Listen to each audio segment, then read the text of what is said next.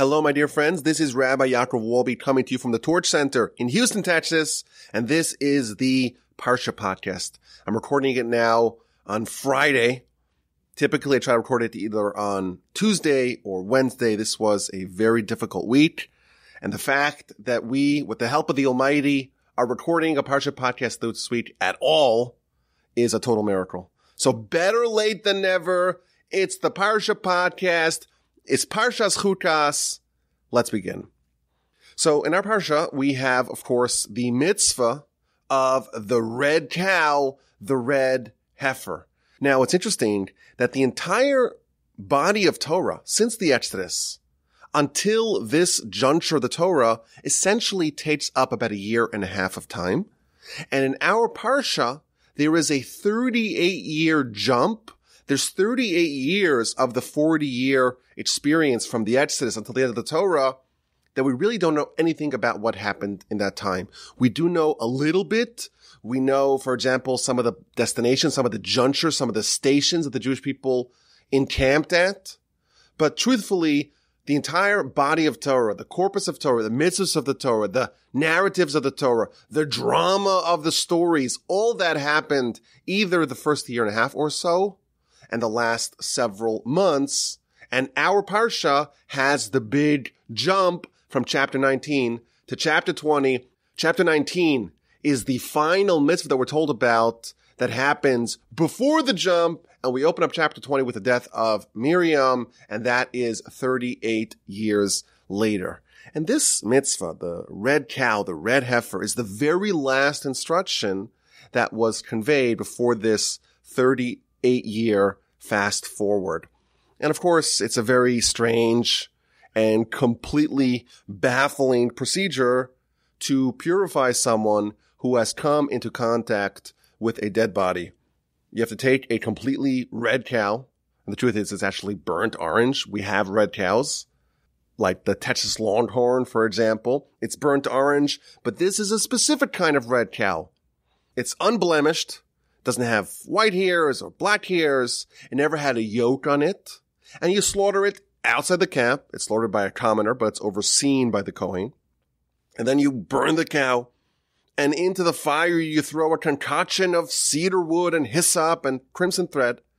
And this creates the magical potion, the magical ashes for the purification of those who became impure. And these ashes are sprinkled together with some fresh water upon someone who was in contact with a dead person over the course of their 7-year purification process. And quite intriguingly, the person who sprinkles the ashes, and really the people that are involved in every stage of this purification process, they themselves become impure until nightfall. So we read it, and it's totally mystifying. It makes no sense to us. We don't have really a way of understanding. And indeed, it is classified as a chok, as part of a class of mitzvos that are completely beyond human intellect. No matter how hard you try, you are just not endowed with the tools to understand it. And our sages tell us that there was only one human in history, Moses, who was able to understand it. He was endowed with this knowledge by God. He was gifted this knowledge by God. But even King Solomon, the wisest of all men, he tried. He extended his mind to the furthest place that any human mind has gone, and he too was unable to understand it. And I think this raises some very fundamental questions. You know, if we don't understand this mitzvah, and we cannot perform this mitzvah, and we don't have a red cow, what can we learn from this mitzvah? Is there anything for us to discover, to learn, to glean insight from this very strange mitzvah, the mitzvah of the red cow? Now, in previous years on the Parsha Podcast, we have shared some ideas. And today, I want to share a very powerful idea based upon an incredible Midrash at the beginning of our Parsha.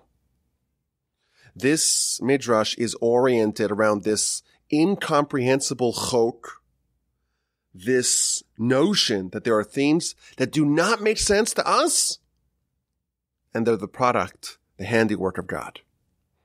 And what we will discover is that although the mechanism of the red cow is a total mystery to us, we don't understand why it works. It's part of an observable phenomenon that exists in the red cow and elsewhere too. Meaning that although we don't understand why the red cow works, the fact that it does work and the fact that we see examples of the same kind of transformation in other areas could be very valuable information for us. So let's open up the Midrash. The Midrash begins by quoting a verse in Job in Scripture. And the verse says, this is Job 14:4, Mi yitain tahar mitameh. Who can extract purity from impurity? Is it not God? Who is able to do this, to extract purity from impurity? That's only God. And he gives some examples. Abraham, the most pure of all men, came from Terach, the most impure of all men. And Chizkiah came from Achaz. And Josiah, king of Judah, came from Ammon. And Mordechai from Shimi. And the Israelites from their idolatrous antecedents. And Olam Haba, the supreme idyllic world to come, the spiritual world to come, from this world. Who did this, says the Midrash? Who commanded this? Who decreed this? Is it not the one and only God? There's something that's so inexplicable to us. To extract holiness out of impurity, that's only the handiwork of God. Again, how it works, we can't understand. But to discover that such a phenomenon exists is a major discovery that can be quite transformational in our lives. And again, the Midrash finds this verse in Job to be the best explanation of the mystery of the red cow. How can purification come from this red cow? How can a person be cleansed from their impurity with a red cow? Now, we also know that red is associated with Esav, Jacob's twin brother. It's associated with judgment. Kabbalistically, the cow is associated with judgment. It has no yoke. There's a certain refusal to submit to the higher authority of God. This is not the kind of animal that we would think will be the one to provide purification and cleansing. This is an animal that we would think is quite impure. Yet, who extracts purity from impurity? That's the handiwork of God. From this red comes purification. And again, the verse in Job spells it out. Who will extract purity from impurity? It's only the one God. This is something that only God can do. It doesn't make sense to us. And it gives us some examples. The great patriarch Abraham came from Terach. Terach, his father, was one of the worst humans in history. He was a purveyor of idolatry. He was a wholesaler of idols. And when Abraham, his son, rejected idolatry, Terach, his father, tried to have his own son, Abraham, burned alive in a furnace because he rejected idolatry. This is a barbaric beast we're talking about here. And who comes from Terach?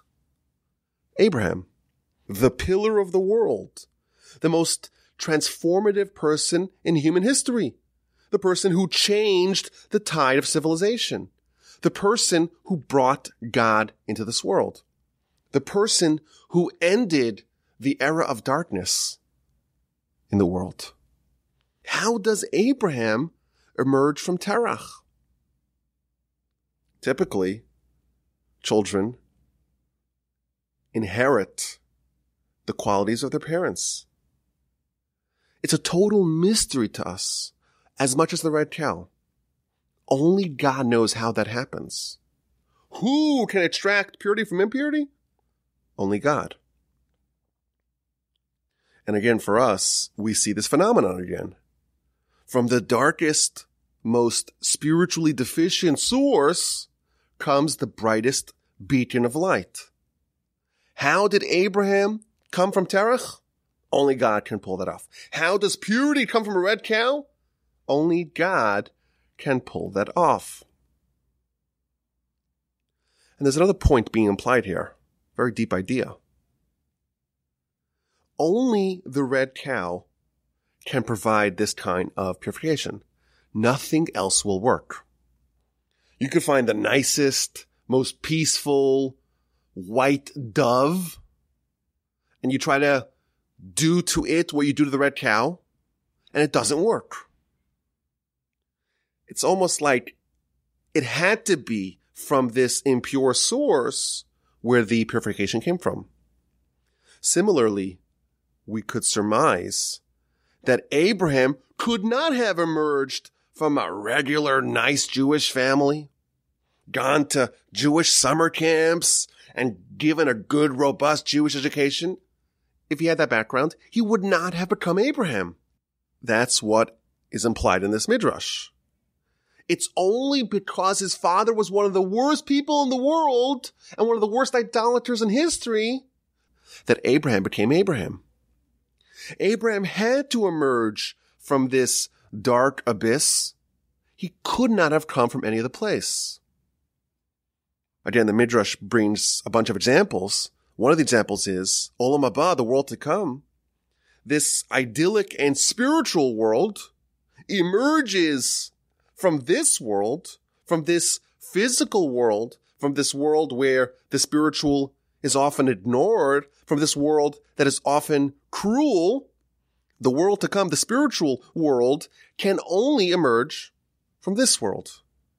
This is the big secret of the red heifer. The luscious tree with its luscious fruits cannot grow before the inedible seed is put into the inedible soil, and it rots, and it decomposes, and you have this decomposing mush in the ground, and only from that inglorious place can a tree emerge from. Does this make sense to us? Absolutely not. For us, it's a chok. Only God can pull these wonderful things out of such problematic origins. Now, I think if you look all over our parsha, you find this theme everywhere. So we have this red cow, and from it comes purification. And then we have the death of Miriam, and from that, Rashi tells us, we get atonement.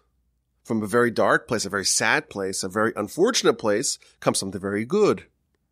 And then Moshe hits a rock, and it's a flinty stone. It's very dry. And what comes out of that? Water for the entire nation. And then there's snakes attacking people. And the way to solve it is to make a copper snake. And from the snake comes healing. So it's safe to say that this idea is a major theme of our parsha. But in truth, it appears in many places in Jewish literature and Jewish philosophy. So for example, there's a very interesting Talmud in the book of Sanhedrin, page 96b, and found elsewhere in the Talmud. It tells us that there were a bunch of villains of Jewish history who either themselves or their descendants actually became converts and became Jews and became close allies of our people. So it begins with Nebuzaradan. Nebuzaradan was the Babylonian general who destroyed Judah and Jerusalem. And the Talmud tells us that he butchered hundreds of thousands of innocent people when the temple was destroyed. The first temple, that is. This is a monster. And yet the Talmud tells us that he became a genuine and sincere convert. Out of such inauspicious beginnings comes a Jew. And then it tells us about Sisera. Who was Sisera?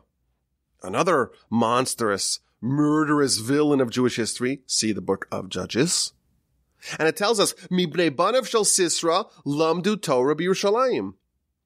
The descendants of Sisra taught Torah in Jerusalem. Who are these descendants? So the commentaries tell us that this descendant being referenced is none other than the great Rabbi Akiva. Rabbi Akiva is the one who's chiefly responsible for the oral Torah that we have today.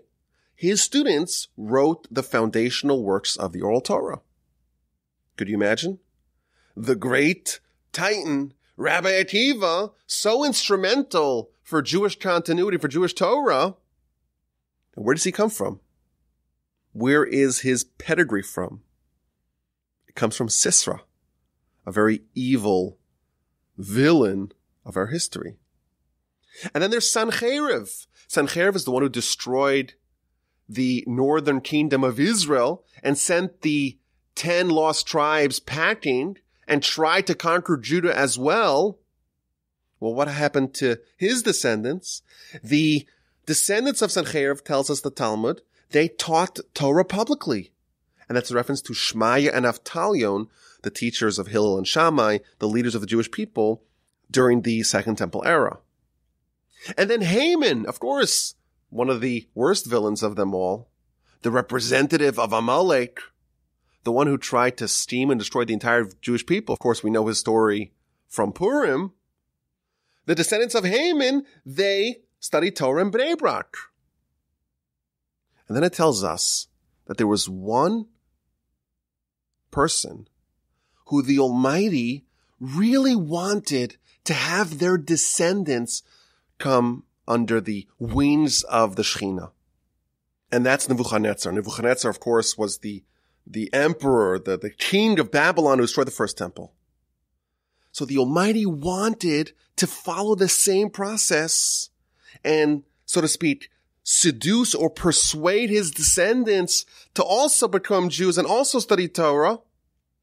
But the angel said to God, Master of the world, the one who destroyed your house, the temple, the one who burnt your sanctuary, you're going to bring him and his descendants underneath the wings of the Shekhinah? That's a bridge too far. So we see an amazing idea here, an amazing pattern. The Almighty is extracting purity from impurity from some of the most nefarious and evil and cruel and barbarous people of our history. And their descendants, the Almighty is extracting the holiness, the purity out of them. And even the worst of them all, Nebuchadnezzar, the Almighty would have done it if not for the angels intervening. Who does this? Who can extract holiness from such a poor origin? That is the handiwork of God. This idea also has messianic undertones. The Talmud tells us that Messiah will come in a generation that's entirely righteous or in a generation that's entirely wicked. Meaning there is a version of the Messiah story that happens in a generation that's entirely wicked. Think about what that means. A generation that's entirely wicked.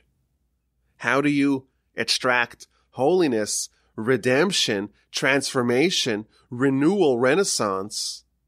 How do you have the messianic turnaround in a generation that's entirely wicked? This is the answer. The Almighty is able to extract holiness from very inauspicious places. Only the Almighty, who is able to sprout the world to come, the spiritual world, from this world, can bring redemption and Messiah from a world that has a lot of evil in it. And indeed, the evil in the world is fertile grounds for the sprouting of Messiah. Our sages tell us that the world will descend, or at least one version of how it could happen, the world will descend to the lowest level, and from there we'll have the redemption. It's exactly the opposite of what we would imagine. Moreover, the persona of Messiah himself, well, who are the antecedents of Messiah? The Messiah comes from a very checkered pedigree.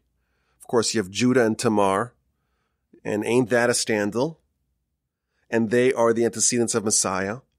And you have Ruth and Boaz, and Ruth herself, where she comes from Lot and his daughters, and David and Bathsheba. This line, the Davidic line, the Messianic line, it has some very suspect and inglorious origins, and from that comes the light that will change the world forever. And that's the idea of the red cow. This is something that God does. It's a chok for us, but it's a very valuable thing to know that exists. There is a phenomenon where the purity can emerge from the impurity. And I think there's some very valuable takeaways for us from this idea. We start with the big picture. It's hard for us not to look at the world and be quite pessimistic. The notion that the world will come back to God en masse seems increasingly less likely as time progresses. Religion in general has been on a pattern of secular decline, pardon the pun, for a long time. But this idea gives us comfort. Ironically, the further into the abyss humanity drifts, the more likely it is that they will experience a complete and unexpected turnaround. And I think on a personal level, this is also true as well. There is this phenomenon that makes no sense to us, but it's featured everywhere we see. And I only brought some examples. There's many other examples that are found in Jewish literature and philosophy. Our purity and our holiness and our greatness comes from the least expected sources. And you can examine yourself. And if you were to be very honest with yourself, you know that you have major flaws. And I'll tell you a secret. That is the human condition. Congratulations. You are a human. You have flaws. And that may intimidate you. And that may cause you to want to give up. Oh, I'll never become the person that I want to become. I'll never achieve greatness. I'll never be exceptional. I'll always be average. But you have to remember that there's something within you that's holier than the holiest angels. You have a soul. And from the fertile grounds of your body can emerge this transformed human, because specifically married to your body and your inclinations and your whims and your shortcomings and all your bad character and your biases and maybe some bad and dangerous thoughts that you have, married to that is the opportunity to become incredibly, transformatively great. And on a more specific level, the areas of our lives that we struggle with the most are specifically the areas that we have the greatest abilities. If you're still in the game, nothing about your past can stop you. There may be a point in time where people reach a point of no return. Even amongst nations, there's a point, once they reach a point of no return, they're done. But as long as you are still in the game, you're still alive, you still have the ability to transform yourself. And it means that the greatness destined for you by the Almighty, because, again, if you're a human, the Almighty expects you to become great. And if you're alive, it means you still have a shot at that. Because if you had no shot at that, it means your life is a failure and the Almighty would unplug you, so to speak. You wouldn't be here. If you were here, if you're alive, you could still get there. And those flaws are belying the great and transformative ability that you have. To the degree of a person's impurity is the degree of their latent holy potential. Our sages tell us that we have to love God with both our good inclination and our bad inclination. Ve'ahavta Hashem l'kacha, you shall love Hashem your God, the verse, of course, in the Shema. B'chol levavcha, with all your hearts. Says the Talmud, it means with your good heart and your bad heart, i.e. with your good inclination and your bad inclination. How do you love God with your bad inclination? Isn't your bad inclination the thing that's trying to push you away from God? The Yetzer Hara is called the foreign God in Jewish literature. Yet we have to love God with our foreign God? This is the idea. We have to use our flaws and warts and shortcomings and checkered past and skeletons in the closet to love God. We have to take our weaknesses and realize that they are disguising our strengths. And in fact, the greatest overachievers are all people that either had or have glaring flaws. Without those flaws, you wouldn't be able to achieve your greatness. And again, we don't have a red cow. And we don't understand how the red cow does what it does. But this phenomenon of extracting purity from impurity is critical for us to achieve our greatness. Okay, let's get to this week's A and Q. Answers and questions. Now, if this is the first time you're listening, you say, well, what does it mean? Answers and questions. Isn't it supposed to be the opposite? Q&A, questions and answers? And the answer is yes. Typically, other people, if you listen to other podcasts, maybe they have Q&A. Here, we do A and Q, which means that me, the presenter, I'm going to ask you a question. You're the audience.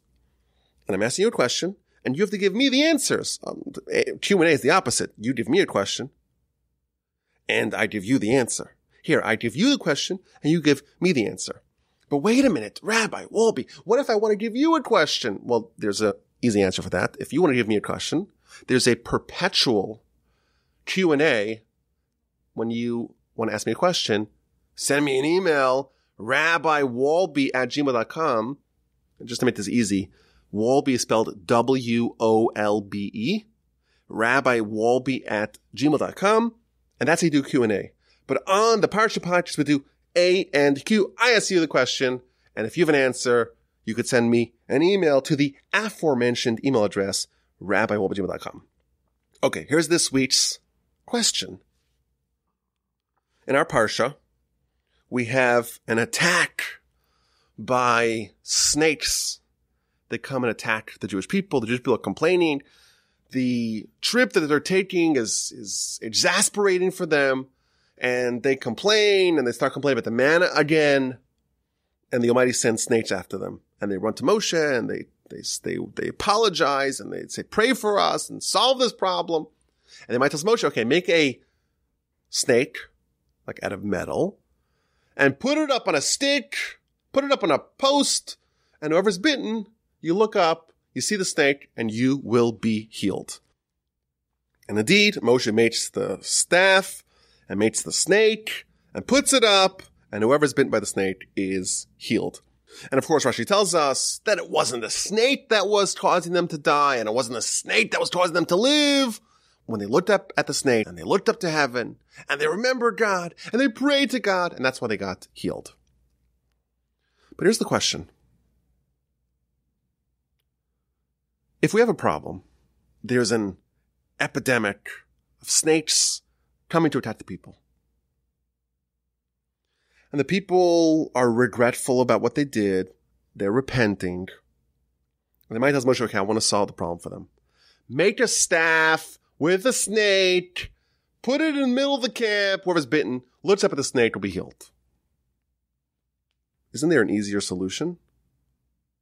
Why doesn't the Almighty, instead of having this solution of the metal snake, why doesn't he just eliminate the attackers, eliminate the serpents, eliminate the snakes? Why does the nation's repentance and Moshe's prayer, why does it yield only a remedy, but it doesn't remove the problem completely. That's the question. If you have an answer, send me an email, rabbi@ojibah.com. Okay. Last week, we had a question about the ketores, the incense, and why specifically the incense is the antidote to the angel of death and to plagues. And I was blown away by the Parsha Podcast family. So many people hit the idea that I wanted to hear from them. And they remembered that the ketores is a very unique kind of offering. The ketores, the incense, is a mixture. It's a cocktail of 11 different spices, and they're mixed together, and that creates this wonderful aroma, this wonderful, beautiful, aromatic experience in the temple. But what's really interesting about these spices is that individually, none of them are as beautiful as the collected mix. Moreover, you have one spice that we're told about, the chelbana, which on its own was awful. It was rancid. It smelled just absolutely terrible. Yet, when it was mixed together with all of them, it actually contributed towards the overall beautiful aroma. So many of the amazing listeners of the Parsha Podcast said the idea that when the Jewish people, we're a mix, everyone's different, everyone's unique, everyone has their own qualities and shortcomings and deficiencies, but we all come together, it creates something really beautiful, and that's enough to stave off the angel of death and to stop the plague.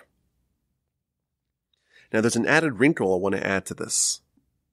If you think about it, and this is, of course, pertinent to the pandemic, what exactly is a plague? How does a plague happen? So a plague always starts with patient 0. There's always the first person that gets the virus, and then they spread it to other people. So if you think about it, the ketores, the incense, is the exact inverse of the plague. With the ketores, you have one really foul-smelling, really rancid spice, but instead of that, so to speak, overpowering all the other good spices and making the entirety, everyone, so to speak, infected, everyone smelling bad, it's the opposite. The good spices all contribute towards making the bad spice smell good itself. And therefore, it's like a perfect remedy for the plague. It's almost as if you had a patient 0, but everyone, so to speak, helped them and resolved the problem, and the patient 0 was healed and is not contagious anymore and doesn't spread the disease to anyone else. That's the idea. I think there's some very valuable lessons to that as well. But we'll stop over here. It's Friday. It's a miracle that we have a Parsha Podcast this week. You have to trust me on that. I thank you for listening. Have an amazing Shabbos. And please, God, with the help of the Almighty, we will talk again next week.